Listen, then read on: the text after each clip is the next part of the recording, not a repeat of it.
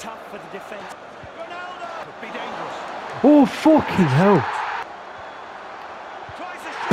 What a stupid cunt. Right, so for the majority of this video, I'm going to be comparing the game to FIFA since eFootball is not much competition. And so far, I mean through the 2 matches I've played, I've not really had that many problems with it. I've got a few things that are a bit shocking, but nothing too bad. Remember, the game is free. One bad thing about it is the players feel a bit like Fall Guy characters. They're a bit squishy, like you run into them, you get the ball, there's no tech to them at all. And moving left and right, you're like straying, it's really powerful, you're going all about the fucking place and it's quite hard to control. Some non-really major things, like the goals feel a bit underwhelming.